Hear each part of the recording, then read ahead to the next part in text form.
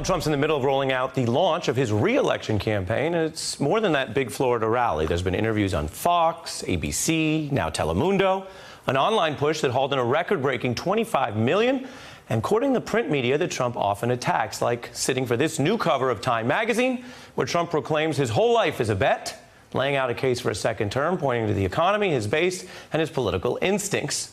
While a huge field of Democrats are running against Trump, pointing to his record-breaking lies in office, his stumbles on national security, and his policies on immigration and civil rights. Now, how is this whole race shaping up?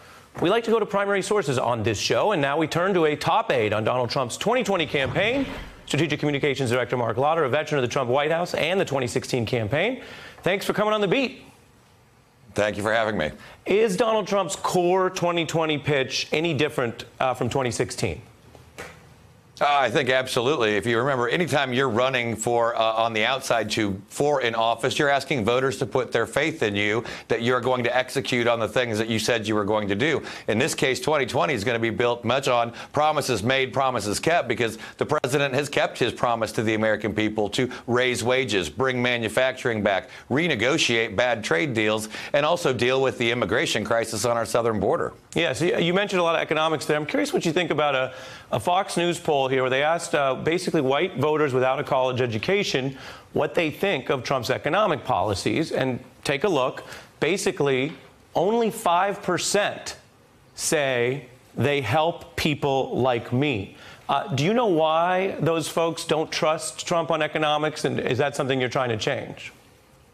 Well, I think oftentimes the economic data takes a while for the people across the country to actually feel the difference in their pocketbooks and in their confidence. But we have seen just from the Bureau of Labor Statistics, we have record low unemployment for people without college degrees. The research shows that paychecks are going up faster for people at the lower end of the economic scale than they are going up for the people at the higher end. And so as that becomes more ingrained, as people get more comfortable with it. You're not fighting the data. You concede that 5% number is really low for you.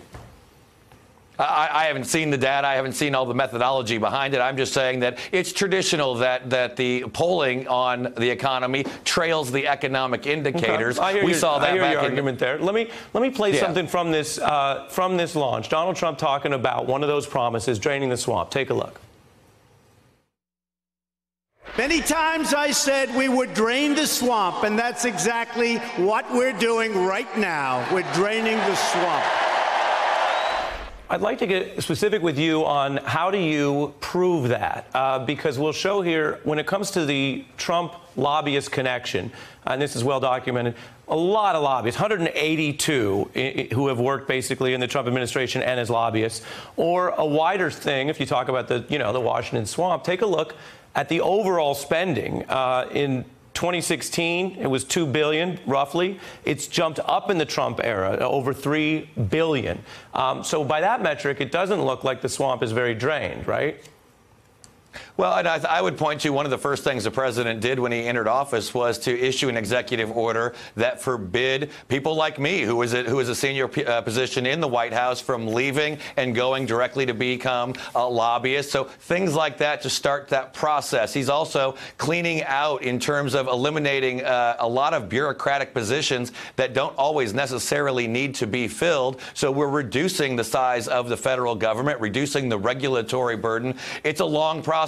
The swamp has been ingrained for a very long time, and I think that's also one of the things that the president will fight to keep doing in a second term. Well, I mean, that's part of the question, right? Does he have to fight it because there is still a swamp and it's getting worse from the numbers I show, like more spending, or is he fixing it? Which is the answer right now?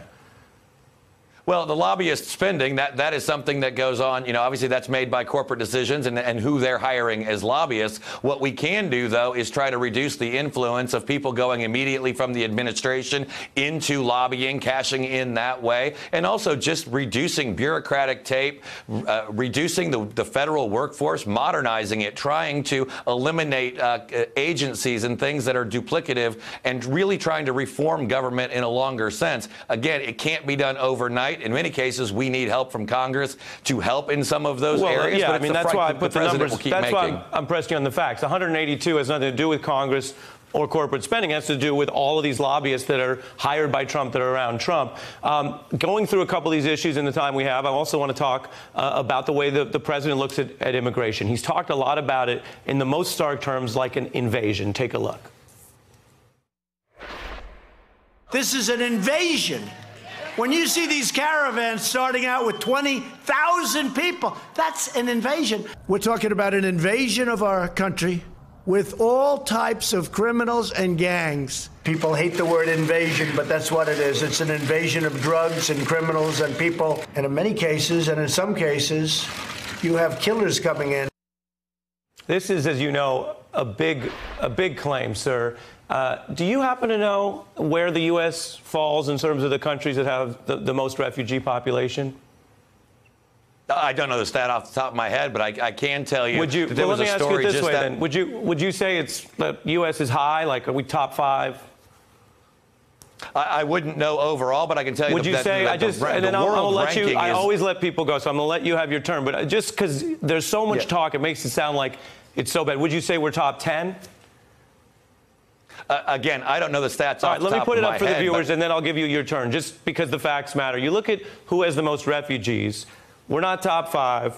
We're not top 10. We're hundreds of thousands below 10th. And so I wonder at a certain point, do you think that Donald Trump has been hyping and exaggerating the immigration numbers to scare people rather than dealing in the facts? You seem to mention you admit you don't know that fact. I give you time to respond.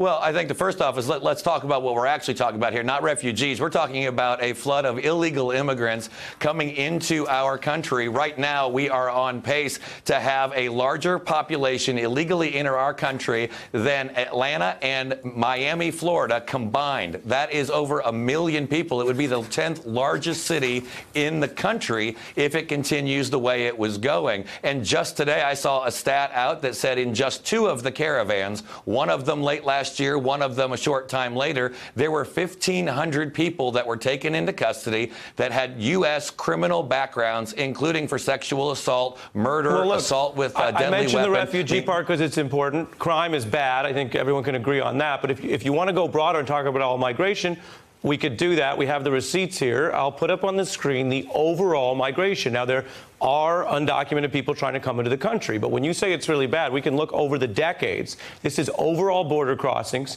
since 1980. You don't need to be a statistician to look at this on the screen and see that the current recent era, both under this administration and the most recent one, is far lower than at recent times in American history.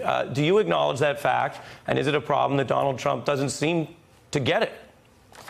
Well, no, I think what you're doing is it's not the same situation now that it was in the 1980s. No, in sir, the 1980s, it's not. It's lower migration. It's much lower migration. Well, let's have an intellectually honest conversation about this. Those numbers at that time were primarily, in most cases, 3/4 or more, were single men from Mexico seeking to come here for economic reasons. The laws were written to address that fact. If someone comes across from Mexico, they can be immediately sent back across the border. What we have now is that 2/3 of the people who are coming across are not from Mexico. They're from Guatemala, Honduras, Nicaragua, the Northern Triangle. But far fewer people. They're family units, yes, and our laws are not written that's a humanitarian to send them crisis back. that a lot of people say has been compounded by family separations and other measures. But, sir, it's fewer people. I can put it back up on the screen. You said different population types, different family groupings. You do acknowledge it's fewer people, and the president seems to claim the opposite. Well, no, I think he's talking about how our laws are not written and to deal with the current problem as it is. The overall numbers are one thing. The type of numbers are absolutely very important, because right now, today, if someone comes across and counts in one of those numbers, they're from Mexico, we can send them right back. But we've got to talk about what the real problem is. There's something now going on called child recycling, where people are coming into this country with a child who's not their own, provided by a cartel, provided by drug runners, so they can fake family ties, get in here, and then they ship the kid back to do it all again. You're bringing up something else. Do you really expect people to believe that the Trump 2020 campaign is concerned about the welfare of those children when the explicit policy was to separate them from their parents? In other words, yes, you said let's have a good faith discussion, but the whole issue is the Trump administration has explicitly advocated policies to separate, isolate, and punish the child population. But that's now. Come on now, Ari, you know better than that. That policy started under the Obama administration. We actually are under court orders that we cannot hold a child longer than just a few weeks. I think it's 28 days if I go off memory. And in many cases, the adults can be held longer. Look, well, you can't separate them from the child. I'm going to pick which things to focus on. If you want everyone, and I want people to hear from you directly and respectfully, if you want everyone to believe that the Jeff Sessions zero-tolerance policy was something you were forced to do by your predecessor, you're going to have to carry that water by yourself. I got to ask you about one more thing, and I don't mean to save the most obvious, kind of toughest question for last, sir, but Donald Trump assured everyone, including his base, that he says is going to be key. He promised them one thing about the wall. You know what it is. He promised them that somebody else would pay for it. Take a look. Believe me, Mexico's paying for the wall, okay? That's it. If I win, if I become president, Mexico will pay for the wall. And by the way, Mexico will pay for the wall. They will pay for the wall. That I can tell you. Mexico's going to pay for the wall. They don't know it yet. They don't know it yet. They're starting to have a very good idea, but that's okay. And Mexico's going to pay for the wall, and they'll be happy to do it. As president, Donald Trump has fought hard, shut down the government, and even used executive powers to seize funds to make Americans pay for the wall. Do you think that's sort of the toughest broken promise for the re-election campaign? No, absolutely not, because right now Mexico is doing more to secure our border than the United States Congress, and led by Democrats in the House of Representatives. But Mexico is actually starting. They are paying for it by sending 6,000 troops down to the border to protect their southern border, to stop the migration of people up north. Them sending their military places is not them paying for the wall. I guess this is the question, and I'll leave you with a final word, because I always try to give my guests time, and when we're going over on time. I appreciate that.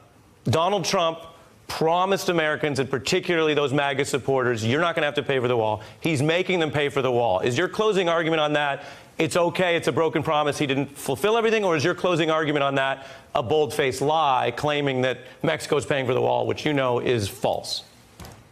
Well, what I can tell you is the wall's being built. 400 miles of it will be done by next year. And when you look at the amount of money that Mexico is paying to keep asylum seekers on their side of the border rather than the U.S. border, they're providing them education, they're providing health care, they're sending their troops down to their southern border, and they are patrolling their transit lines up to the north to try to stop these caravans. Mexico is paying a lot for our southern security, and that I would call it a virtual wall.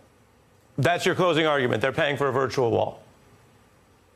I would say they're spending a lot of money to protect our southern border, while Democrats continue to drop the ball and let Mexico do more than they're willing to do. Well, look, as I mentioned to my viewers, we make time for people here. I granted you your time. I really appreciate coming on the beat. Marc Lotter from Trump 2020. I hope you come back. Hey, I'm Ari Melber from MSNBC. You can see more of our videos right here, or better yet, subscribe to our YouTube channel below.